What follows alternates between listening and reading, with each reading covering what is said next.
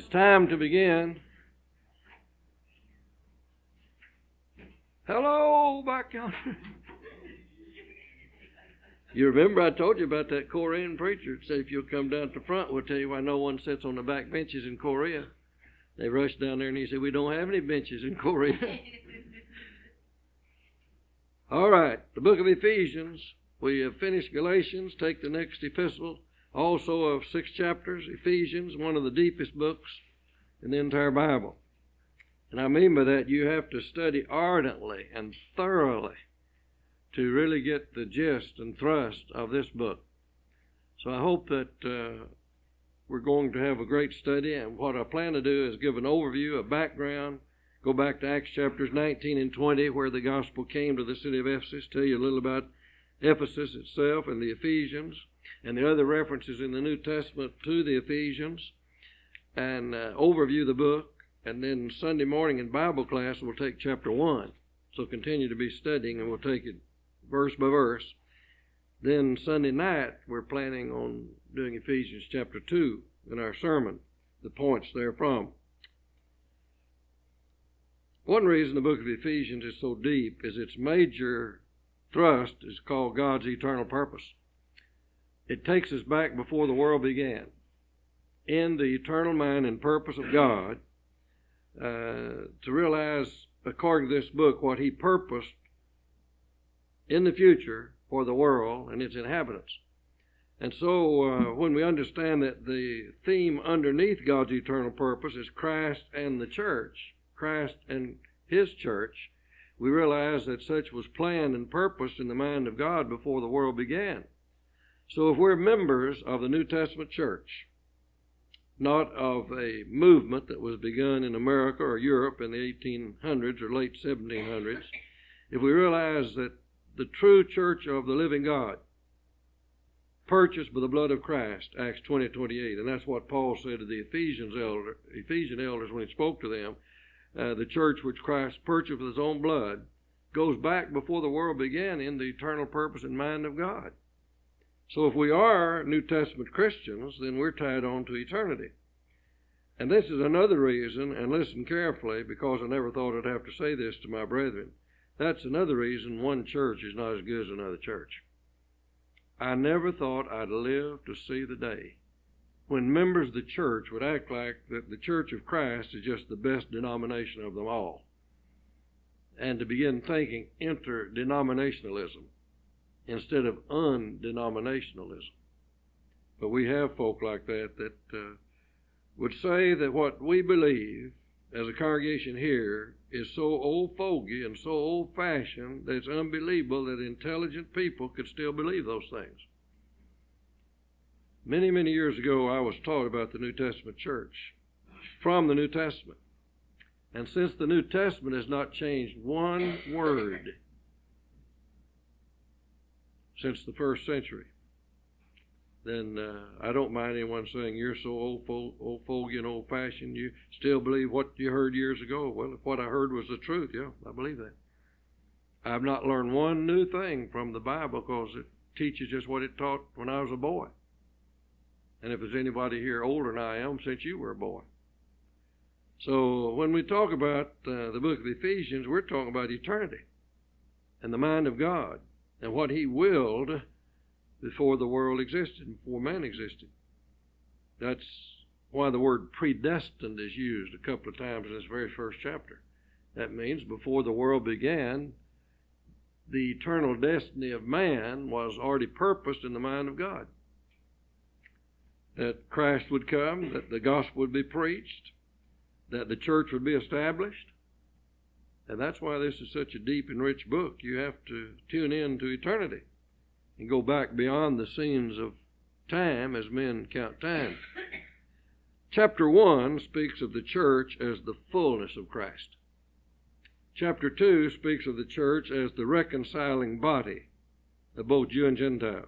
We're reconciled to God in the church, in the one body by the death of Christ. Chapter 3 says we glorify God in the church, and he's not talking about a building. We should have a long time ago dropped the vocabulary that's false that says, isn't that a pretty church? We went by the church. They had a wedding at the church. This is a meeting place, a building. You can meet in a barn, in someone's house. I've met in places like that. Rented halls, brush arbors, open camp meetings. So this is not the church, and you can't even accommodatively call it that. This is a meeting place where the church gathers. But the church could gather anywhere. And many of them I've met in rented halls all over the world. And in Adelaide, Australia, a city of 1 million people, we had one of the nicest rented halls in all that city, but it was a rented hall. We didn't own it. We just paid rent on it month after month. And we did quite well, because the people over there didn't believe you had to have a cathedral or a fancy building or waste $2 million of the Lord's money for something to our own social poise. It should have been spent in evangelizing the world. We did quite well without a fancy building on a good location. We have some brethren today that not only speak of the building as the church, they really kind of think like that. And they believe we're going to save souls because we have a fine building.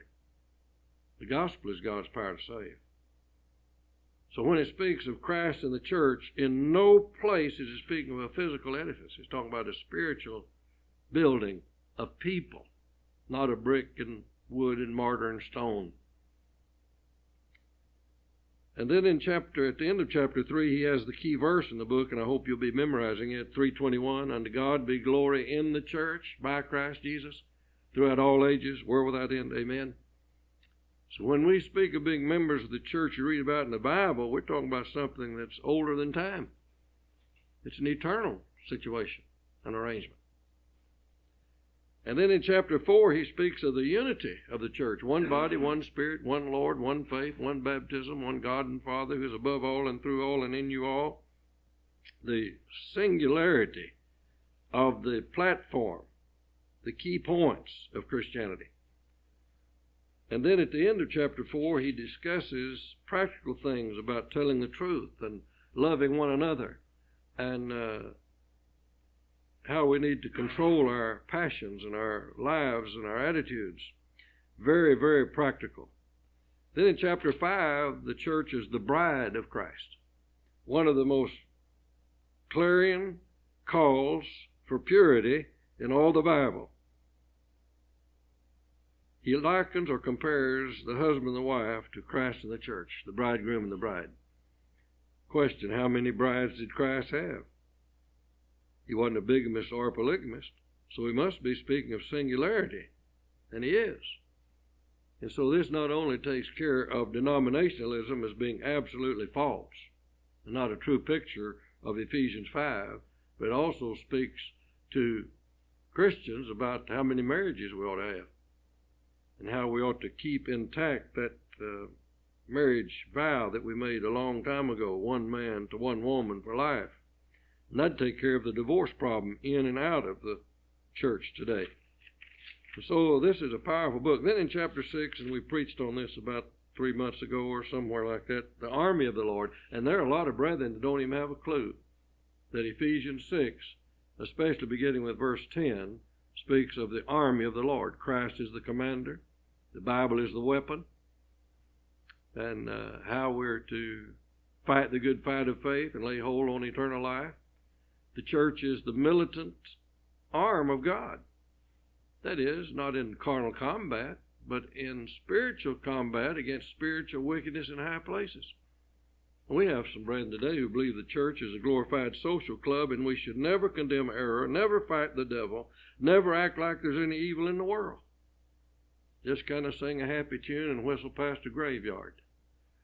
And that is a tragedy that so many of my brethren have never, ever once considered Ephesians 6. The church is the army of the Lord. And all that's in the book of Ephesians. But let's go back and get some background. I think we'll appreciate many of the passages and words even that we come across in our study. In Acts chapter 18, Paul left Corinth after a year and a half, and much good was accomplished there in that wicked city. Many of the Corinthians, hearing, believed, and were baptized, Acts 18:8. But then he goes to Ephesus and stays some 2 years and 3 months. He generally called it, as he talked to the elders of Ephesus in Acts 20, I was with you 3 years, night and day with tears. And while he was in Ephesus, the brethren in Corinth sent him some written questions for him as an apostle to answer, since they didn't have access to the New Testament, the completed Bible like we do. And so they sent some questions to him in Ephesus from Corinth for him to answer for them as an apostle of Christ. In Ephesus, which had one of the seven wonders of the ancient world in it, the beautiful marble temple erected to the goddess Diana, people all over that part of the world, which would be Turkey and Greece today, would come there for the beauty of that temple that reflected in the water in front of the 127 pillars that surrounded it, that had been given by different rulers, kings, and monarchs of Europe at that time. And it was a magnificent place. But it was also, because of that, given over to idolatry, and Demetrius, the head of the silversmiths guild, was making money hand over fist, as we say today, with little statuettes of the goddess Diana, or Artemis, if you use another language parallel. And when Paul came there and preached the one true and living God, and against idolatry, while the silversmiths guild was so angry, they wanted to kill Paul and pressed him toward the theater or the arena and were going to put him to death. But one person had a cool head and said, "What will we report to Rome?" which they had to do for any fracas we have here. What are we going to give an account that this man did that was unlawful and broke Roman law? Their point was is hurting their pocketbook, and 50,000 pieces of silver worth of curious arts and idolatrous things were burned in the middle of the street, and Demetrius and others could see their means of gain was about gone. It was a tumultuous time for Paul. While there also, and we usually forget about this, it's a unique, one-of-a-kind thing in the New Testament, in the book of Acts. He taught in a school called the School of Tyrannus. There are those who believe that this helped spread the gospel all over that part of the ancient world, because it, as best I can ascertain and study from background material, it was kind of like a trade school. And people all over that area, like from Laodicea and other places like that, Colossae and all, came there, and in their trade guilds, they were taught a trade, and then they also had maybe a school, would say maybe at break time or at noon or something like that. They would also be able to learn some things about reading and application in a practical way. A lot of people are not aware of this, and this might help explain something. It might be encouraging to you. Did you know the phrase Sunday school in its origin had nothing to do with the Bible? You'll never hear me say Sunday school in attachment to the Church of the Lord. You'll never hear me say, let's go to Sunday school. If we get a board to put up there and it says Sunday school, I'd like to change it to Bible class. And there's a reason for that. I'm not just being arbitrary. But a lot of people don't have a clue about what I'm about to tell you. Sunday school was started by a fellow in England named Robert Raikes. It had nothing whatsoever at all to do with the church or with the Bible. It was a school that was given in the Industrial Revolution, where little children who didn't have time to go to school, they had to work in the mills and in hard work, 10, 12 hours a day. They didn't have time to go to any kind of a school to be educated. So Robert Raikes introduced a school that would be on Sunday, so these workers, most of them little children, could be taught to read and write and so forth. So the origin of the phrase Sunday school had nothing to do with the church, with the Bible, with anything like that. But people adopted that when they started having classes and so forth in congregations. And so the background of that has nothing to do with the Bible. And what do we do in Bible classes? We study the Bible. I'd a whole lot rather be historically and biblically more accurate than to just pick up something passed down by denominationalism that has nothing to do with the New Testament. You'll never find that phrase in the Bible. But it was good that these children were being taught basic fundamentals of what we'd say the educational world. They'd honed their skills in back-breaking work in secular concerns, but they were left out of the educational process. Well, maybe the School of Tyrannus was something like that, but Paul taught the Scriptures, and as a result, helped spread the gospel through his teaching in this school all over that part of the ancient world. So these are some things about the background to Ephesus. History also tells us that John the Apostle, to whom the care of Mary, the mother of Jesus, was given by Christ while he was on the cross, lived in Ephesus the last 40 years of his life. And everything I've ever read about him was as he grew older, he even grew finer and better and deeper and richer and kept his commitment to caring for the mother of Jesus. But Timothy, who was sort of Paul's son in the gospel, was sent by Paul to Ephesus because he was a mother's boy and shy and timid, because they already had elders in Ephesus. And so 1st and 2nd Timothy has its background with the Ephesians. And the book of Revelation was addressed in part to the church at Ephesus. I've said it before and I'll say it again. Because of this book in 1st and 2nd Timothy and Revelation, there was probably no congregation in the first century so especially blessed as the church at Ephesus. So we're talking about something that's rich in background besides the content of these 6 chapters. And if you'd read carefully as you begin in Acts 19, when Paul left Corinth and came to Ephesus, the first thing he did was baptize 12 men into Christ who knew only John the Immerser's baptism. I was reading again the other day in a periodical about John's baptism, and some people say that anyone baptized of John's baptism prior to Pentecost had to be rebaptized on Pentecost. I don't believe that. That would make John's work absolutely unimportant, zero minus zilch. Why would he be sent by God to spend 3 years teaching, preaching, baptizing, and Mark chapter 1 says he baptized for the remission of sins, and then have to do all that all over again? I mentioned this illustration back in Solomon's day when 185,000 men worked for 7 years getting the temple, Solomon's temple, ready. They, for those 7 years, built stones according to certain prescribed areas. And when it came time for the temple to be erected, they pushed the stones they'd prepared all those years into place, and there the temple was. I believe John's work was like that. He was preparing stones for the spiritual house of God. And when the kingdom that was nigh, that was at hand, that John and Jesus both spoke, came on Pentecost, then they were the living stones that made up the New Testament church. But there are those who say that even the apostles, who were John's disciples, had to be baptized again. To me, that's a very, very strange conclusion. Recently, someone said, but didn't on the day of Pentecost Peter say, repent and be baptized, every one of you? He didn't say every one of us, did he? He said every one of you who asked, many brethren, what shall we do? But be that as it may, and I'm really not going to discuss that any further because that's not the point of this. And also what difference it makes. We're certainly not those who've been baptized under John's baptism. And no one's taught that for 2,000 years.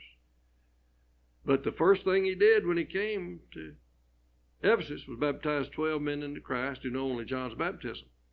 But in Acts 18, Apollos, who, if you continue in the study there, evidently had taught these people, only had to be taught the word of the Lord more perfectly. Now, how do you harmonize that? Why wasn't he baptized again? Because he was baptized when John's baptism was valid before Pentecost and was added to the church. But evidently after that, he or someone still taught John's baptism when it was no longer valid. But anyway, that's how you begin your introduction to the Ephesians. Acts 19. And these are interesting background materials. But I believe by far the greatest thing about the church at Ephesus was Paul's speech to the elders of Ephesus. Now listen carefully.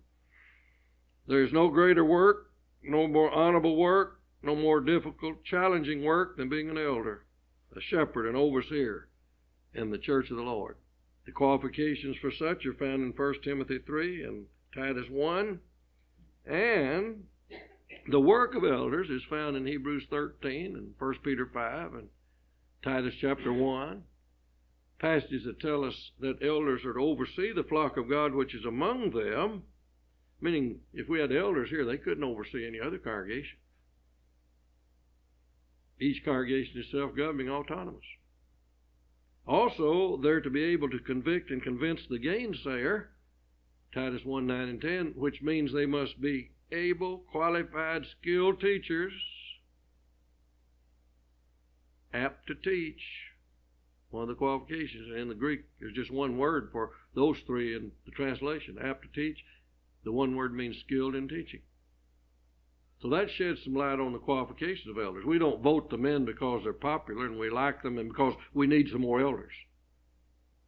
You understand the qualifications of elders by the work of elders. Is a man able to do the work? Not if he isn't qualified, if he doesn't know enough. We don't put them in there like we put in a board of directors at a bank or trustees at a school. But Paul's speech to the elders of Ephesus is a classic.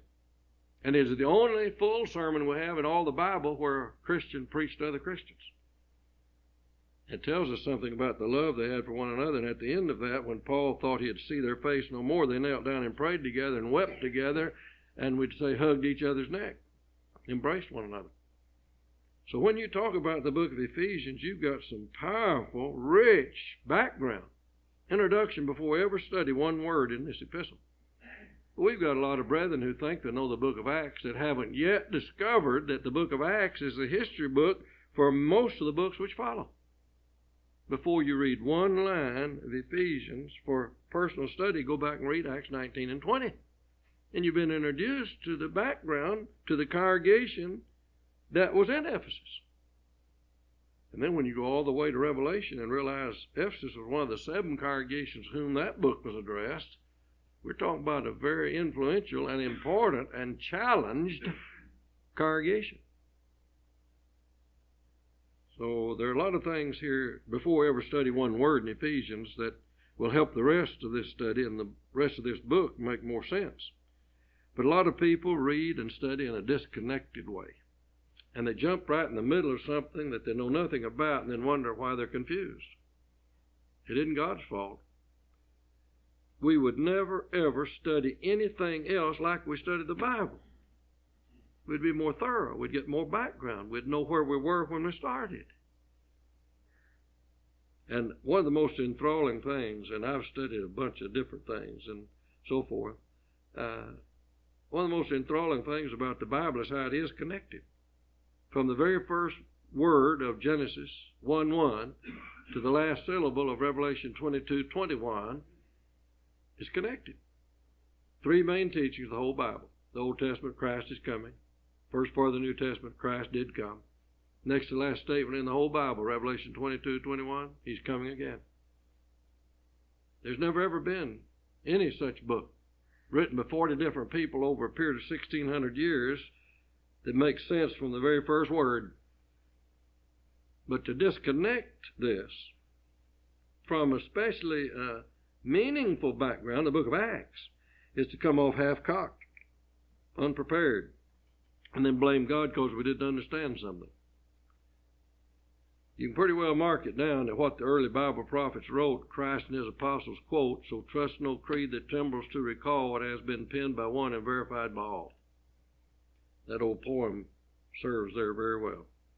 Now, and only now are we ready to delve into the very first verse here. I, Paul, an apostle of Jesus Christ, by the will of God, to the saints which are at Ephesus. So you don't have to be dead 400 years and the Pope canonize you to make you a saint. That's Catholic doctrine. Here, he's writing to Christians alive in the middle of the first century, and he calls them saints. Christ, one who belongs to Christ, is a saint, meaning called out, separated from the world, pure and holy unto God. It's much like sanctified. It's really much like the Greek word for church, ecclesia, called out, uniquely the Lord's, in the midst of the whole wide world. Here are people who are unique in the whole world. So you don't have to be perfect to be a saint. That's Catholic doctrine, or voted in by the Pope after they've been dead 4 centuries. He's writing to people alive and on earth in the middle of the first century, and he calls them saints.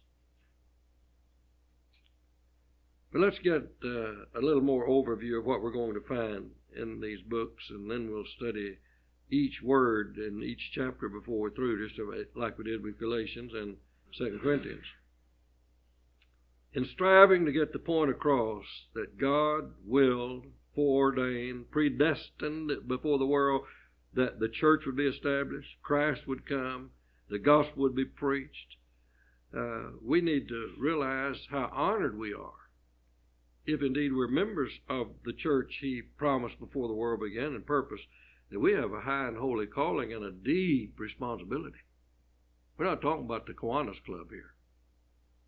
We're talking about the New Testament church that's different than any other thing that ever existed on earth. It's not a denomination. It's not guided by a creed book written by men. We have no theological seminary.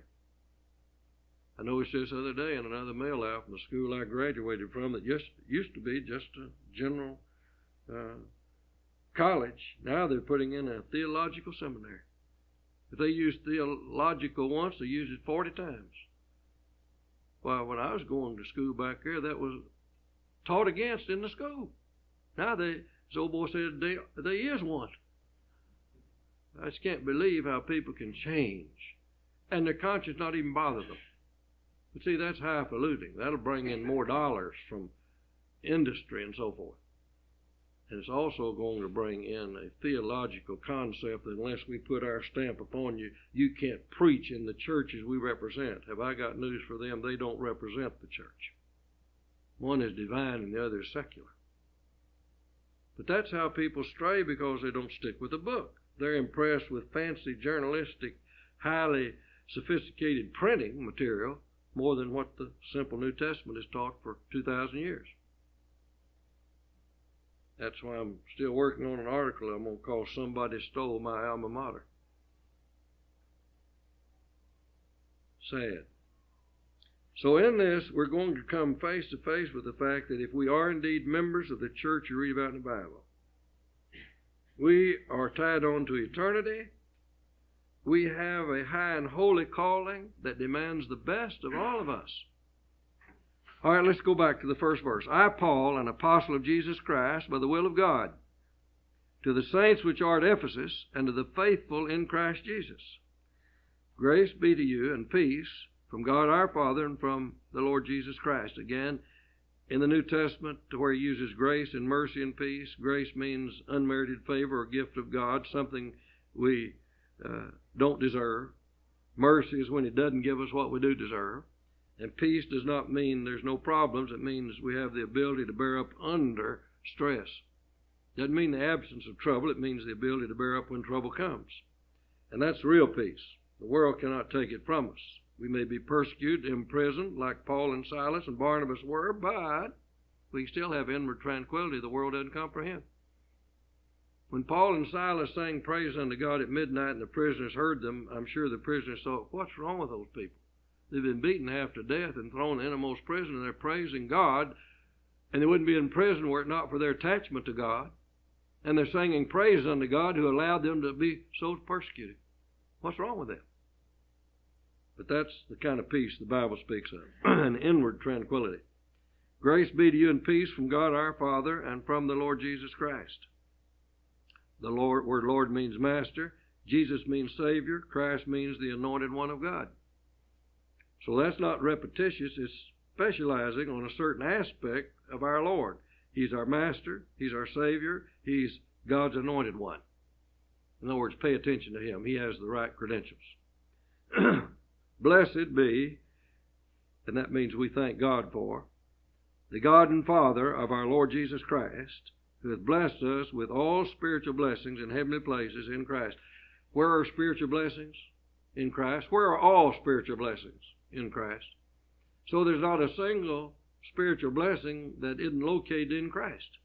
That's what he's saying. Exactly what he's saying. According as he hath chosen us in him before the foundation of the world, that we should be holy and without blame before him in love. So we're not to be carnal, worldly, shallow, earthy. We're to be holy and without blame. That doesn't mean we've never made a mistake. It means we've corrected the mistakes when we were to be blamed. Therefore, we're no longer to be blamed about the mistakes we once were blamed with because we made them right. How do I know that? Peter said he was an apostle, 1 Peter 5:1, and yet Paul rebuked Peter when he was to be blamed, Galatians chapter 2. Now, how could he be an elder when you have to be blameless to be an elder, and he once was blamed by another apostle when he was wrong, because he made the wrong right. If we had to wait for someone who never made a mistake, we'd have to wait for Jesus. He's the only one who never made a mistake. But we can be without blame, though once we were to be blamed because we made what we were blamed about right. That's the beautiful thing about Christianity. Arise and be baptized and wash away thy sins. To whom was I spoken? Saul of Tarsus, who persecuted the church. He was a blasphemer. 1 Timothy 1. Chief of sinners. 1 Timothy 1:15. Now notice he's speaking of our Heavenly Father, having predestinated us unto the adoption of children by Jesus Christ to himself, according to the good pleasure of his will. I've heard many, many members of the church say, predestination is never taught in the Bible. Well, we just read that. Go over here to verse 11. In whom also we have obtained an inheritance, being predestined according to the purpose of him. There's predestined twice in the first chapter. Now, what should we say? Calvinistic predestination is not taught in the Bible. John Calvin probably had more influence on the religious world from 1500 to right now than any other single human being. There are more Calvinistic teachings in denominationalism than all the other church leaders put together. But he didn't teach what the Bible said. He used the word, but he applied it in a wrong sense. Calvinistic predestination is before you were born, before I was born, God predestined where we'd spend eternity. If he predestined I'd be saved, I couldn't do enough evil things to condemn me. If he predestined I'd be condemned, there's not enough good things I could do to save me. That's Calvinistic predestination, which is not taught in the Bible. But scriptural predestination, meaning, since God is eternal, since he sees the end from the beginning, from everlasting to everlasting, thou art God, Psalm 90, verse 1 and 2, he can see what our destiny will be, but it'll be what we chose it to be. See, I've said before thee this day, life and good and death and evil. Deuteronomy 30:15. Choose you this day whom you'll serve. Joshua 24:15. And so we have the ability to make our own choices about our destiny, but God, who is eternal, can know what decision we made of our own volition. But he didn't predestine that we'd be lost or saved. He left that up to our choice. Behold, therefore, the goodness and severity of God on them that fail severity, but toward thee goodness, if thou continue in his goodness, otherwise thou also shalt be cut off. Romans 11:22. So you have the ability, and I have the ability to decide where we'll spend eternity. Again, I've always thought that predestined meant that God has a covenant. He's given us a plan whereby those that conform to that plan are predestined to be his children and to live in eternity. Those that do not abide by that are predestined for torment. That's exactly what I believe, and what I was saying in another way. I still believe one of the best things I ever heard years and years ago, before I determined I was going to be a preacher. I was thinking about that, but I sat at the feet of a very brilliant older teacher, and he said, in regard to election, God voted for us, the devil voted against us, and we decide the final ballot. What do we decide? Are we going to go with God or with the devil? But what you said is true. Let me give you another example. In Ephesians 1:3, all spiritual blessings are in Christ. Before the world began, God said, I'm ultimately going to put all spiritual blessings in Christ. Romans 8:29 said we're to be conformed to his image. So here's the mold that God willed, predestined before the world began. All who will be saved must match the mold, the pattern of my Son. Now, if we choose, as Ned said, to be in that mold and follow that pattern, we'll be saved. But here's the mold. Someone says, I don't like that. I like what the devil and the world offers. I fit into this better. You'll spend eternity regretting it. We are creatures of choice. Put this down. Don't forget it. Leviticus 1:3. Of your own voluntary will. There's where heaven left it. He wants all men to be saved and come to a knowledge of the truth. 1 Timothy 2:4. That's his will. That all men be saved and come to a knowledge of the truth. He's not willing that any should perish, but that all should come to repentance. 2 Peter 3:9. So there's action on our part. Eternity has been prepared. I go prepare a place for you, Jesus said, John 14:1-3. But some people want a detour of their own choice that'll wind them up in hell. They receive not a love of the truth that they might be saved. 2 Thessalonians 2:10-12. Here's what you must do to be saved, to match this mold, to live and die in Christ. I don't want that, Lord. He doesn't say, I'm going to take you by the neck and force you into this mold, whether you want it or not. That isn't what the Bible teaches. One of the all-time best is Revelation 3:20. Jesus said, behold, I stand at the door and knock. If any man will open the door, I will come into him and sup with him and he with me. If, that contingency. The last paragraph of the Bible, Revelation 22:17, begins with, whosoever will, let him come. One little boy said, our problem is there are too many whosoever wants. So the idea of predestination is not Calvinistic predestination. The idea of predestination is a loving Heavenly Father who made us, has prepared heaven, and wants us all to go there and none to be lost, said, here's what you do to get there. If we humbly surrender His will, submit to His commands, that reward is there. He doesn't take you by the nape of the neck and throw you in the baptistry. He wants us to obey Him. In fact, Romans 6 says we must obey Him from the heart. You obey the form of doctrine delivered you. You do it willingly from your own heart. But those who say, I don't like that doctrine, I'm not about to do that, I'm going to do my own thing, will rue the day they thought like that. Saul of Tarsus said, before I was a blasphemer, injurious, did many things contrary. I was chief of sinners. But when he approached the Lord, he said, Lord, what will you have me to do? So that's where God's predestination and man's obedience and submission mesh and blend. But to say the Bible nowhere teaches predestination, you run into these two verses here. You need to understand what the word meant and then what Calvin means. I never shall forget when I was teaching in Odessa High School years ago. It was the largest high school in the state of Texas at that time. It was before they'd built two more high school buildings in Odessa, when Odessa had about 100,000 people in a 50,000 population town.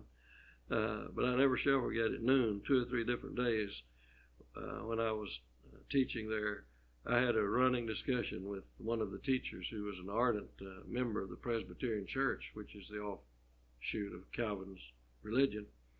And I guess no one ever talked to him about these passages, about these principles. And as a result, no one was shouting or hollering or anything. But as the Bible just pressed him and pressed him and pressed him, I could see how frustrated he was. And he tried to get mad, and I wouldn't let him. And I just calmly presented these passages. And everybody at 2 or 3 tables there, faculty and students, could see it as clear as a noonday sun that that fellow was fighting a losing battle. Not because of me, but because of the clear scriptures. And I really felt sorry for him. But from the first time he remembered anything he had been taught, had been crammed into his mind, that John Calvin was the greatest thing that ever happened in the history of the world besides Jesus. Though he taught contrary to simple principles and plans all the way. For instance, so did Noah according to all that God commanded him. God commands, Noah obeyed. So did Moses according to all that God commanded him. Genesis 6, Exodus 40. So only those who do God's will match the mold that He predestined before the world began. He didn't predestine individuals. He predestined the gospel, the church, Christianity, godly living. Now do we choose to walk that way and match those molds? So we need to be careful and identify the kind of predestination the Bible never mentions. Having predestined us under the adoption of children, remember in Galatians, we're the adopted children of God. He has only one Son, the only begotten Son of God, but He has many adopted sons, those who are willing to be adopted by Him according to His will. Under the adoption of children by Jesus Christ to Himself, according to the good pleasure of His will. So our cooperation with the will of God is what makes salvation obtainable. To the praise of the glory of His grace, wherein he hath made us accepted in the beloved. That's a beautiful phrase, isn't it? And remember, to the glory of his grace. If I go to heaven, if you go to heaven, we'll be saved by the grace of God. It won't be because we did so many good deeds. We knock on the door of heaven and say, you've got to let us in. We are so godly, so spiritual. We don't even need your grace. We saved ourselves by ourselves. That won't be true. No one deserves heaven. It's a gracious thing that he gives to those who obey him. Another thing, those who think the grace of God is better felt than told, and you can't bring it down to a reasonable understanding, Paul said, I preach. Now listen to this. I preach the gospel of the grace of God. Acts 20:24. So when I find out what the gospel is, I'll know how we can be saved by the grace of God. I preach the gospel of the grace of God. In 2 Thessalonians 2:14, Paul said, we're called by the gospel. Not by some still small voice out of the atmosphere, better felt than told. We're called by the gospel. We're saved by the gospel. We must obey the gospel all the way. Peter said, what shall be the end of them that obey not the gospel of God? 1 Peter 4:17 and 18. So when you put all of these passages together, you see that God wants us to be saved, sent his Son to die for every one of us. By the grace of God, Jesus tasted death for every man. Hebrews 2:9. God's done his part. And he gave the clarion call of the gospel plan of salvation. And when we lovingly obey it, we're called by his grace. We'll be saved by his grace. Not because we earned or deserved it. And we ought to think about that in the way we word matters, because today we have brethren not 50 miles from here, I know what I'm talking about, who believe we're saved by grace and grace alone, and obedience has nothing to do with it. That's just not true.